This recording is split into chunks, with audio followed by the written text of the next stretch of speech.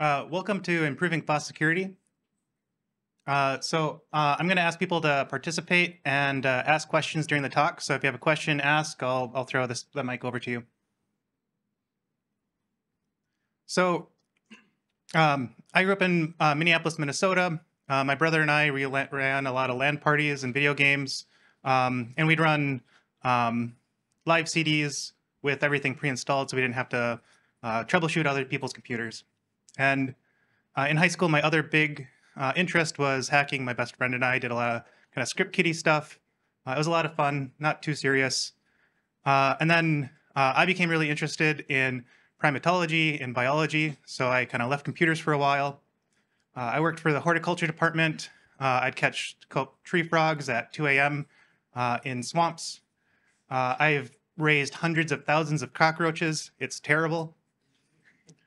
I then worked for the agronomy department where I did a hazelnut breeding program, and that led to funding at the horticulture department at the University of Minnesota, where we did metabolomics on plants. So we'd study how the small chemicals of plants work. And in that department, I was able to do FOSS software. They let me create a server to run their lab. And so I was there for 5 years, and then a year and a half ago, I pivoted and began working for Canonical's Ubuntu security team. And I really don't like talking about myself, but I wanted to show that anyone who's passionate can make a big difference in security. And this talk is for anyone working in FOSS. There's best practices you can use to work through vulnerabilities and to communicate. So common weakness evaluation, or CWE, is a way to classify different vulnerabilities. There's many families of vulnerabilities, and CWEs organize that. CWEs are defined by the MITRE Corporation. They have a website with a lot of different types. If you're working with vulnerabilities, it's useful to determine the CWE you're working with. This will give you insight on what the vulnerability is doing, and it lets you communicate with others about the CW or about the vulnerability quickly. Common Vulnerability Scoring System, or CVSS, is pretty controversial. It's how the severity of a CVE is determined. They're not perfect, but they're the industry standard. They're useful. So in this case, up on the left, we see attack vector is adjacent. This means that the vulnerability is not remotely exploitable over the internet, but it's adjacently exploitable. So over wireless or Bluetooth, someone could attack someone. And in this case, availability is marked as high. That means that the affected vulnerable component can be denied service. So common vulnerability enumeration, or as it's almost always called, CVE, is a communication tool. They are the common name for vulnerabilities. When you use CVE IDs, you can describe it between organizations. So the upstream will speak about the CVE in their blog posts, and then downstream organizations like Ubuntu will also use that CVE to track the issue and report on it. So let's take a look at how CVEs can be used to communicate vulnerability. Say we have an upstream software project like SQLite.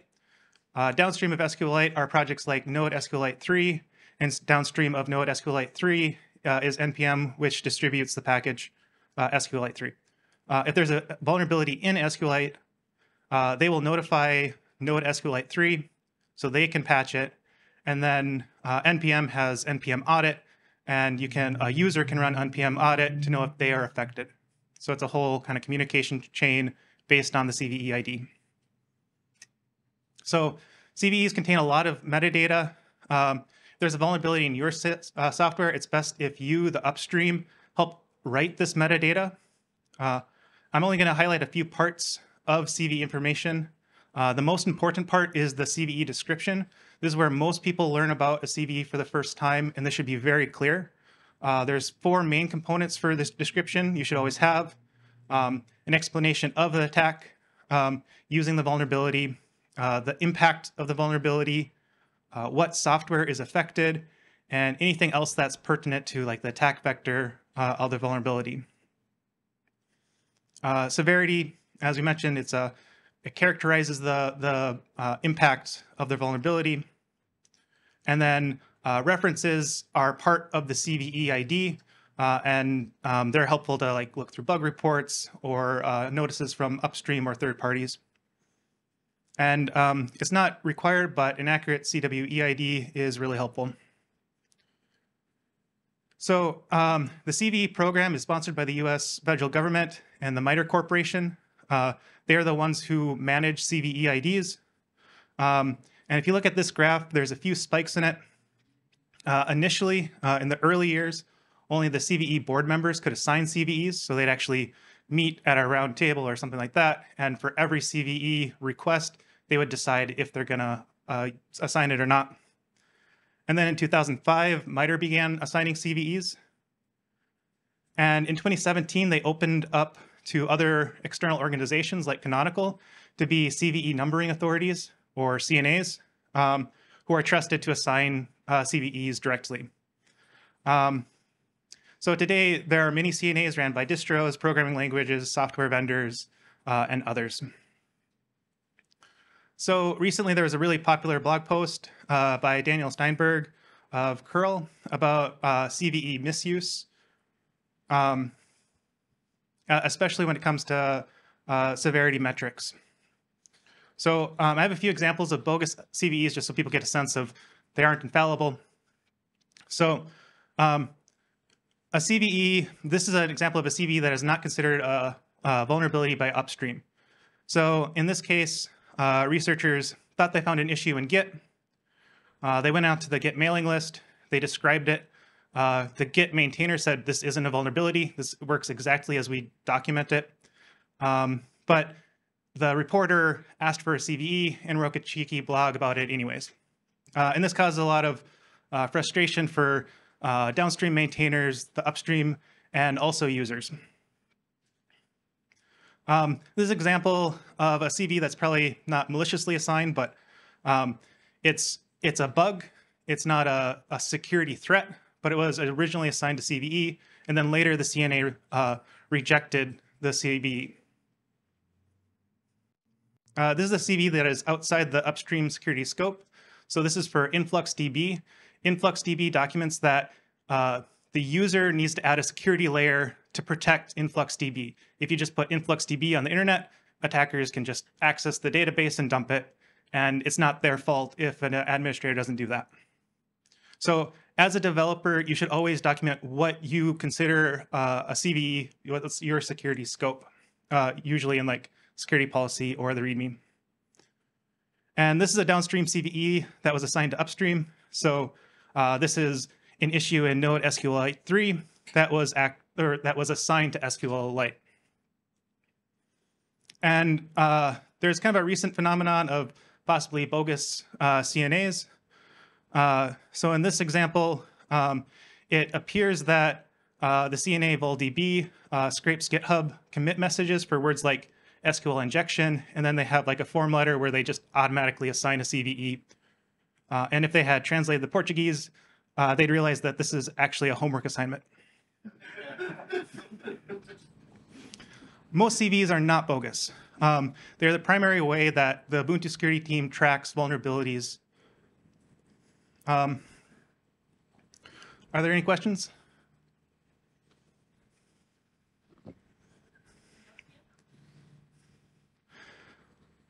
So please raise your hand if you work on a FOSS project. All right, and now please raise your hand if you have written a security policy. That's better than most. So security policies are extremely important. Their primary purpose is to explain how a reporter can contact you. This is LXD's security policy. They have a model example of how to write a policy. They state how to contact the project. They describe their threat model, and they link to other security documentation. So if you take one thing away from this talk, please go home, write a security policy if your project doesn't already have one. The OpenSSF has guides, and they're great. And at the end of this, if you download these slides, there's a bunch of resources at the end, so you can click these links. GitHub recently added a private vulnerability reporting feature. So up in the right, it says report a vulnerability. If you click that button, the reporter has a special form. You can't define it as the project, but GitHub maintains this form. So the reporter can describe the vulnerability, and then it creates a private issue that only you, the reporter, and GitHub can see. And then GitHub's security team will help coordinate this vulnerability between you and the reporter. So if the reporter has an issue, or if you have an issue with the reporter, they'll help mediate that. And GitHub is a CNA, so they can also assign a CVE to the issue if you agree to it as the upstream and the reporter wants it. Vulnerability discovery is a huge topic. There are static analyzers, which can help identify parts of code that are likely vulnerable, and then you can assess later. You can write fuzzers. This is an example of one of my colleagues who is using like free GitHub CI actions to fuzz his projects. And bug bounties are really well known. I don't recommend this until you've done the other steps of fuzzing and running analyzers on your code. Otherwise, you'll get a deluge of a lot of people making reports, especially for offering money. So this is a really huge talk. Andre has a workshop tomorrow. That's an hour and a half long, going over static analyzers and fuzzers. So it's hands-on. This is an example. Run the program, find the vulnerability. So if you're not involved with a specific project and you want to get involved in security, you still can. Many projects aren't running static analyzers or fuzzers on their projects. You can help triage security reports. Often the bug issue tracker will have security issues that are open for weeks or months. And a lot of projects don't have a security policy, so you can suggest that.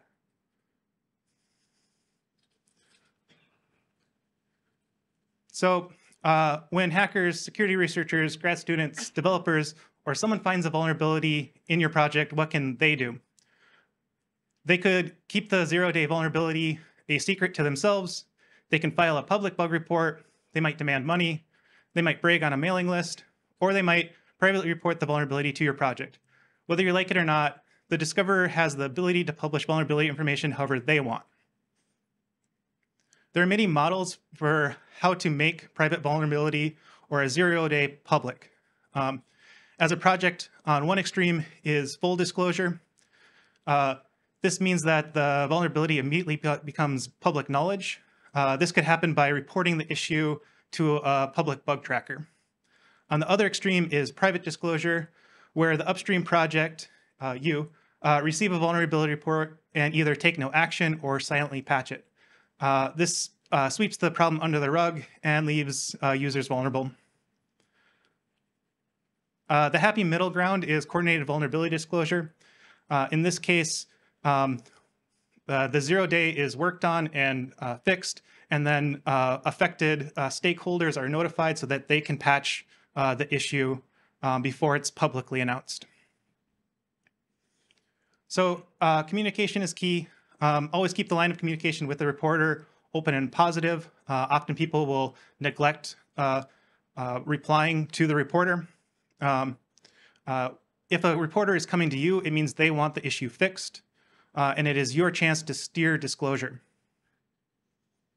So be open and positive, and admit vulnerabilities, own them. Vim is a great example of owning vulnerabilities. The late author of Vim, Brad Moulinaire, began running a bug bounty in September 2021. In a 1 year span, there was over 130 bugs reported, and at least half of them were assigned CVEs. I originally made these slides in November 2022 for UbuCon Asia before Bram passed away, because Bram is an exemplary maintainer for owning CVEs and how to patch CVEs. On the other extreme is private disclosure. If anyone's familiar with the Kitty text terminal, in their security policy, they state that they treat security bugs as bugs. So if you look at their changelog, they'll make no mention of fixing security issues. And some of these issues are very serious, like remote code execution. And as a downstream maintainer, I can't patch that because I'm not notified about it. And if you're finding RCEs in your code often, there's probably some bigger issues also. So be like Bram, own your bugs, own your vulnerabilities, fix them, and protect users.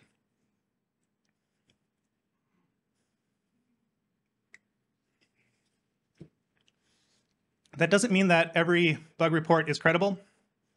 If a reporter immediately asks for money, that's a big red flag. But even if the report has no security relevance, stay positive and set clear expectations. Thank you should always be the first thing you tell the reporter. Your communication will impact future interactions. Coordinated vulnerability disclosure is a very large topic. This is a highly idealized and still complicated example of CVD. Initially, the researcher should reach out to the affected project or vendor and agree to a response. Often they will choose a coordinated release date, or CRD, on when to announce the vulnerability, such as after 90 days from the initial report. Other parties may be involved to help mediate and coordinate the response. If you don't feel comfortable coordinating it, there are third parties which will help you and the reporter coordinate it. The time before the CRD is called the embargo period. So if you talk to downstream projects and stakeholders, no one is supposed to publicly discuss it during the embargo period. CVD gives upstream vendors the opportunity to investigate and prepare a patch, and for upstream to coordinate their patches with the downstream projects. And using CVD as your vulnerability disclosure model protects users, since multiple affected parties can release a patch on the same day. If you're interested in this, I really recommend a talk by the OpenSSF group called Preparing for Zero Day from the 22 Linux Security Summit in North America. So for coordinating with downstreams, if your project needs to perform coordinated vulnerability disclosure, you should identify who are your trusted downstreams, people that you trust to not leak the information early. If you're not aware of who these downstreams are, or if you believe that it affects most distributions, there's something called the distro mailing list, and it contacts the major distributions. There's some more kind of general tips. Be involved in the CVE process. The CVE description is the first place most people look when they learn about a vulnerability. And since you are the maintainer, you will understand the nature of the vulnerability better than others. So try to write the description if you can. And then participate in bug reports. Downstreams will use the bug reports and learn about the vulnerability through those reports, and they'll usually be tagged as a reference in the CVE metadata. Depending on the severity of the vulnerability, you might want to do CVD or make a public announcement on your website, but it kind of depends on what your metric for that vulnerability is. And then change logs and release notes should always mention vulnerability fixes between versions, and always include the CVE ID. So backporting is porting a patch from a newer version of software to an older version of software. And backports have a special significance to security maintenance, as downstream projects often cherry pick parts of a security patch to apply. For example, Ubuntu and other distros backport security patches to protect older releases like Focal's kernel. Sometimes backports are simple, and others bring breaking changes with them. A regression is a bug that when you fix it, you introduce new bugs. A regression could happen to an upstream when they apply the fix, or it could be, or the downstream could introduce the regression when they're applying a backport. As an upstream, there are best practices you can follow to help downstream security maintainers. And so these are more examples from Bram. And he does three things that I think are critical. So in the patch commit, he clearly describes the problem and the solution. And Bram also nicely formats the patch, and that's consistent between his fixes. And one thing that would make this a little bit more clear is if he added a CVE ID to the commit message. Security patches should be specific. You shouldn't be refactoring parts of your code style or introducing new features or fixing multiple bugs at once. Have a clear, concise fix for a single vulnerability. And it's not necessary, but it's really nice to add a test so that when someone patches the vulnerability, they can make sure that the vulnerability is actually fixed. That's the end of my talk, but I want to thank the Ubuntu security team, especially my mentors Seth Arnold and Jay Vosberg at Canonical. And big thanks to OpenSSF, FIRST, and MITRE. They have a lot of resources, and they'll take your questions.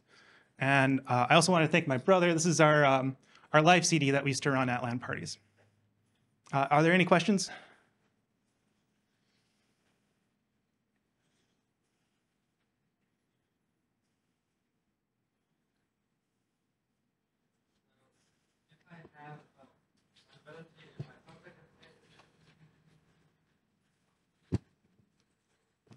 If I find the vulnerability, then I make a patch and then send the patch to all the affected downstreams without pushing it to my GitHub for 19 days. So I leave the vulnerability unfixed on my public GitHub for 90 days, right? No, the 90 days is so usually the project can announce earlier than the 90 days. So if you have a patch after 2 weeks, you'll tell the reporter, and sometimes the reporter wants to write a blog about that. So they might say, like, could you wait just like another day so I can write my blog? But the upstream project usually can release early if they have patches available. The 90... Because I need to strike a balance between leaving it unfixed in public and also publishing the fix will show that there's the bug, right?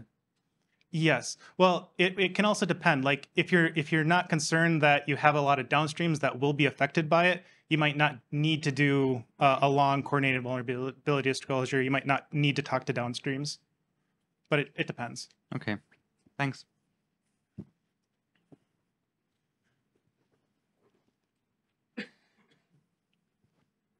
What is when you get a vulnerability report or some security issue was reported on your project and you lack the resources or the understanding? Maybe it's a very hard security problem and usually you're not into security.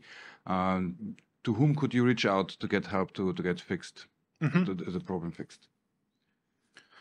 So you might want to reach out to OpenSSF and FIRST. But if, like, if since you're with Canonical, you could reach out to your security team. You'd have to find someone in the know. But usually there's people who are interested in security and want to protect users. But if anyone has that issue, contact Ubuntu Security and we'll help connect you. Sometimes we do get that question through our email.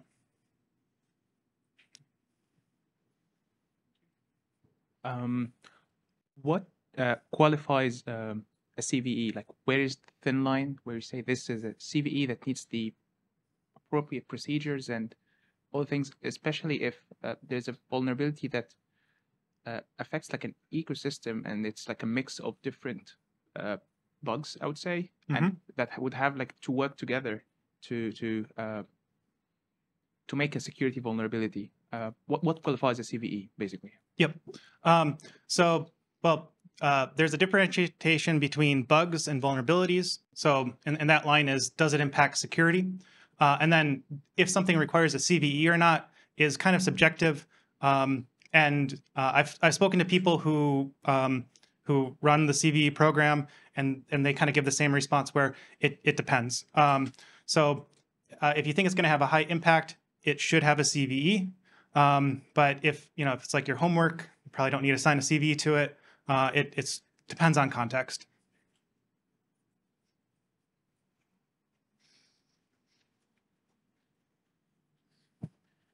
CVE 4.0 just got CVSS 4.0 just got released. Do you think that that will improve the shoring system? Possibly. So they have more temporal scores in there, and temporal scores are really useful to know how much of an impact a CVE actually has.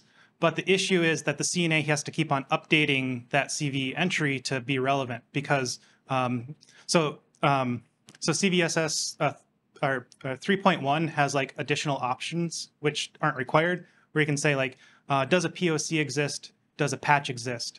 And that changes over time. So I'm a little reluctant about those options because the CNA has to keep on updating it over time. It's a good thing, but you need better involvement from the CNAs.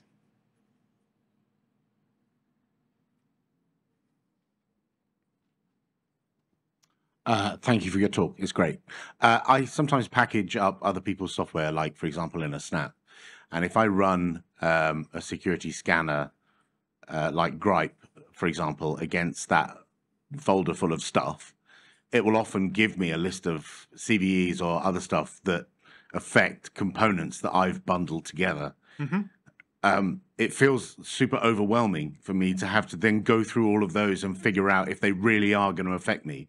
Is that just like tough shit? You should do that because you're distributing software, or is there like what else should I do? Well, I mean, it is tough, but scanners can be a little flaky. They they'll pin it to a specific version, and then the backports won't be tracked by the scanners. But you know, you've written about like the Snap ecosystem and security, and there's like definitely things that can be improved from like an architectural standpoint to secure snaps better, and that could apply to kind of any other project.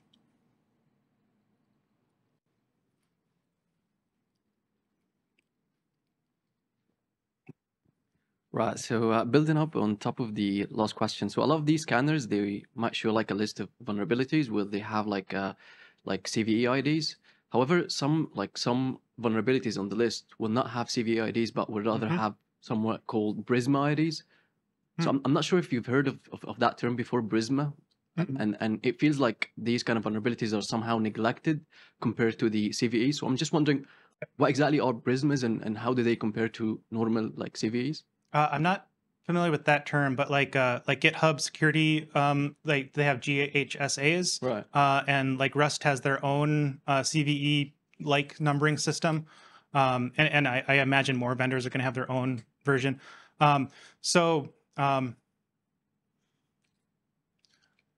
I think the industry standard should remain with CVEs. They should have a CVE attached to it. I think it's good that vendors have their own IDs to manage things internally because they can't always get CVEs assigned quickly.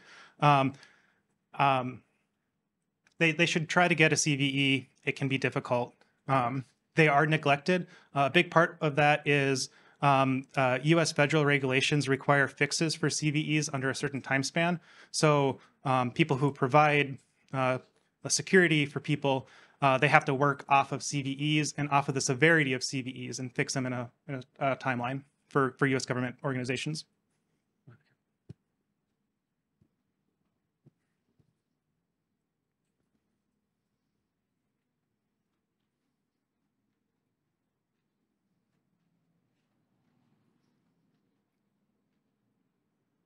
Me again. So I've got a bunch of snaps that are published in the store, and the Ubuntu security team scan them periodically, and I get an email that tells me there's a vulnerability in libSSL or whatever. You should, please rebuild that snap and publish a new version that's got the fixes from the repository, right? Have you considered putting that information public and constantly up to date, much like the CVE pages that you have?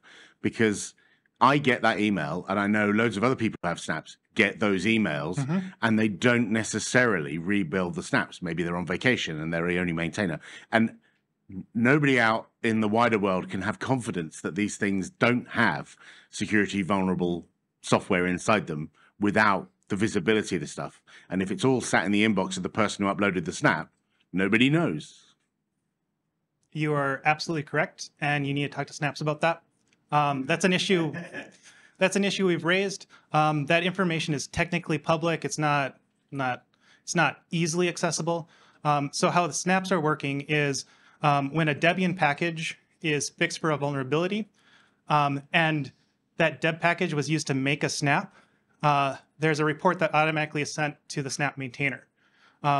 The tooling to do that reporting is public. It's I think it's in our UCT repo. I might be wrong on exactly where it is, but it's a really simple checker. And if you did like a git clone, it won't track vulnerabilities in that. It's only going to track vulnerabilities in the deb, which is another issue. Well, thank you.